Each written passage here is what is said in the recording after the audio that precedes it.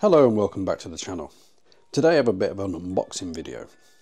I received a nice surprise through the post the other day from SV198. This is the newer model of the 50mm guide camera. So this is the SV198 SV198. So, open the box, this is what we got. So, pretty simple. That looks like a dovetail mount. Let's have a look. Yep.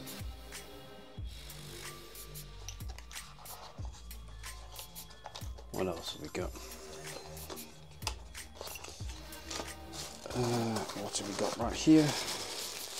Looks like some type of an extension tube. As you can hear, hitting my ring. That's solid. And here is the actual guide scope itself. So, it's a lot more solid than the original, which I have next to me, so we can see a bit of a comparison. Let me just shut this up.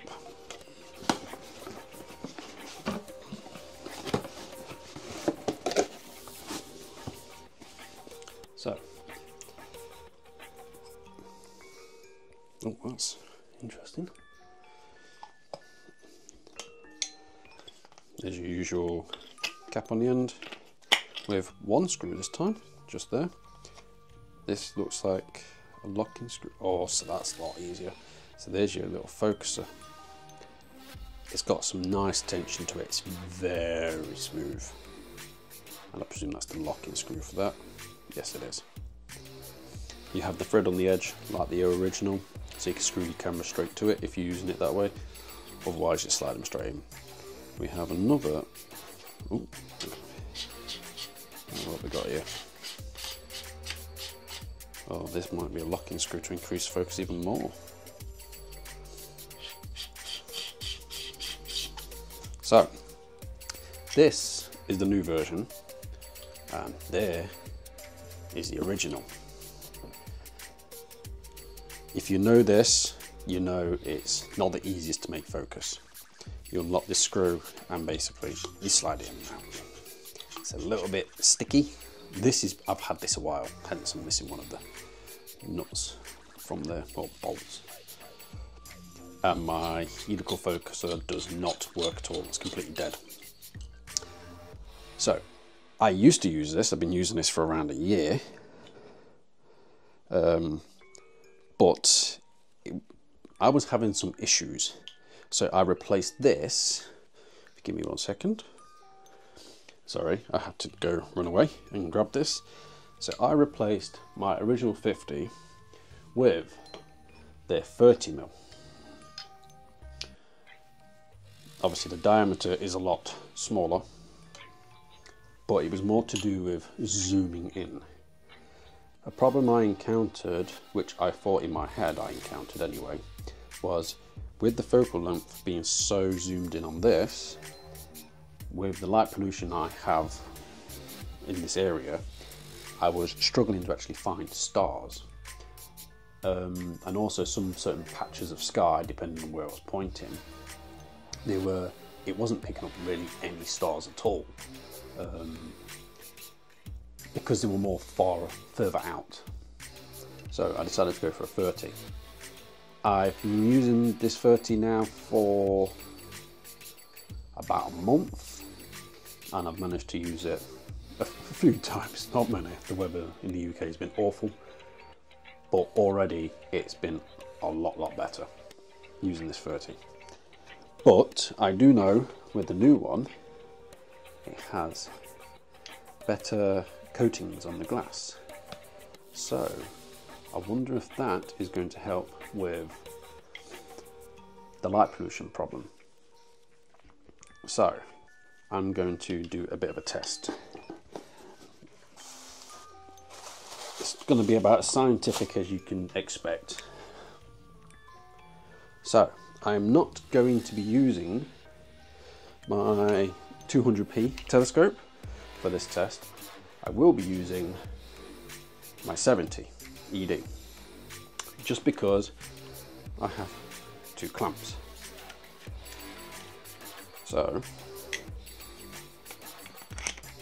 I can basically stick that one there. It should fit. Yep, that'll fit right there. That looks like a monstrosity, but it should do the job. And I'll be able to just change my guide scope from one to the other and basically do my test that way. This, with this on, it weighs quite a bit. You know what, for fun of it, let's stick that one in there. There we go. That looks a bit daft. What does that look like? Looks like a spaceship, like it belongs on Star Trek. But yes, so I'm going to do the test and record all that, and we'll see if we can spot any difference, but guiding is going to be the main one. As I said, I was having problems with the original, guide scope, so I went to the 30. Massive difference, a lot more stars for me to pick from, so it was PhD 2, it was running a lot better basically. So we will see what this one can do. One thing I do like already, which I will mention straight away, is the mount bracket. It's just, it brings it further off. So when I use this on my 200p, it's borderline this far away from the scope. But that should be a lot better. So we will skip to the next section. Just had a quick test in the daytime. So this one's fine. Don't have any problems with this. This one, on the other hand, is very impressive. Obviously the focal length's more, but the gain doesn't need to be as high on this one for some reason. It seems to be exactly the same, these two. You do have to use the extension tube, which is supplied. This one, on the other hand, between trying to get focus, which is an absolute nightmare, the gain seems too high, and everything was just blown out ridiculously. And trying to adjust fine focus just by moving this is just hard. My recommendations, definitely, just for observing a neighbour's roof about 30 houses down the road, these two, definitely. This is good, that's fine. The only issue with this one is you focus, you have to undo this locking ring, and you very slightly move this, and then once you finish, you lock it back up. Don't recommend focusing through the back end where you put your guide scope, but you can do, but you do want it in as far as you can physically get it. This, on the other hand, the focus is so smooth and it's so precise. I do like this. So, next test, nighttime and guiding with stars. So, we shall see.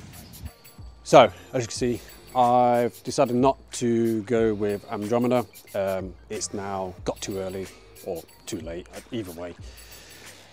I've run out of time. The weather is just impossible to try and plan anything.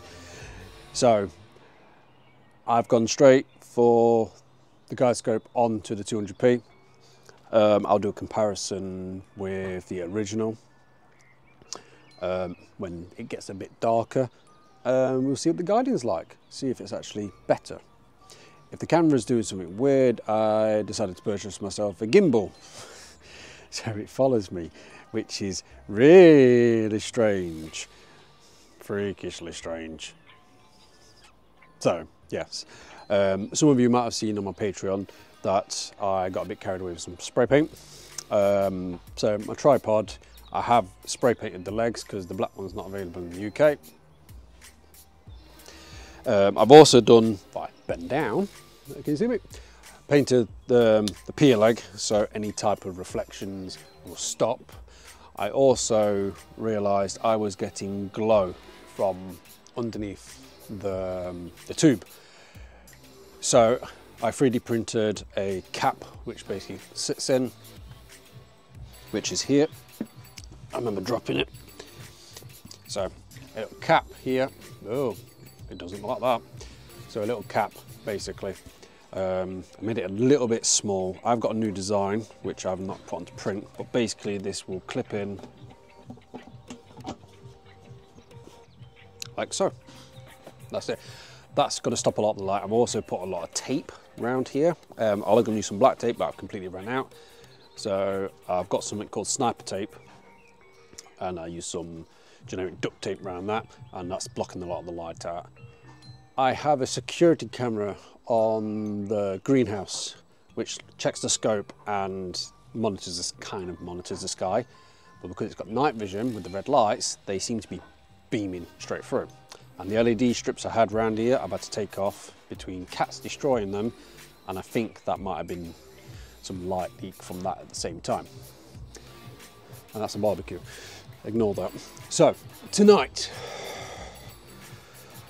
we're going to try the guiding, see how good this new svbony scope, newish svbony scope is, and hopefully it should be a lot easier, especially for focusing, because oh my god, that old one is awful.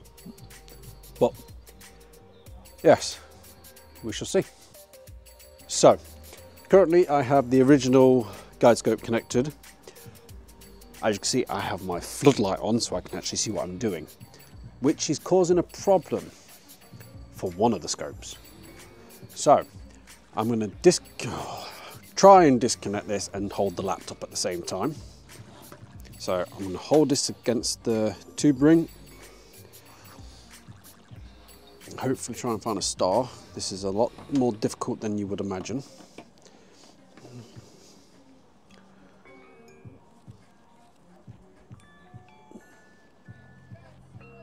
There we go, kind of got it. I don't know if you can see that. Oh, it's going to kick in. Right, so we have a star right there. So it's focused, tiny little star. So if I now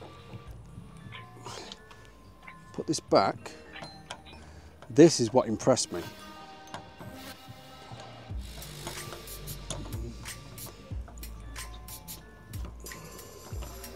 Why is it when you want to put something in like this, you can never find the hole? So that is the picture I'm currently getting. You can make a star out right there. Otherwise, obviously the pollution, light pollution from my floodlight. This, as I said, made me very shocked. So I'm going to disconnect that and put the new one straight on.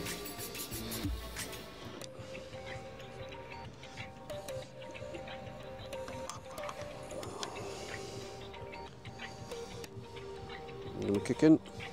Oh, if I disconnected it. There we go. Look at that. Stars. Now that's impressive. Somehow my floodlight don't bother it. I don't understand how. So I'm going to see how PhD does. I've currently got a target in place, telescope's uncovered. So I'm going to, of course, telescope is parked. So let's go to my telescope. Unpark it, back to framing, and let it go. So I'm going to let this run. I've got a night planned, a few targets I'm after. I think it's 3, but we shall see. And I will show you what the guiding looks like. Well, it's not going to show you what the guiding looks like. The thing is, the guiding I have with this setup is very good. My total error is 0.20 issues, I think the most I saw was 47, but most of the time it's around 20, around. So let me just go quickly back to PhD 2, and I've got stars. And I've got the floodlight running. Oh, it's just moved. And they're good. Sold. For the moment, I'm definitely using this, and I highly recommend it. If you are interested, I'll put the links in the description to the svbony webpage where you can buy it. Also, if they have it on Amazon, I'll put down an affiliate link so you can get it from there. But lovely.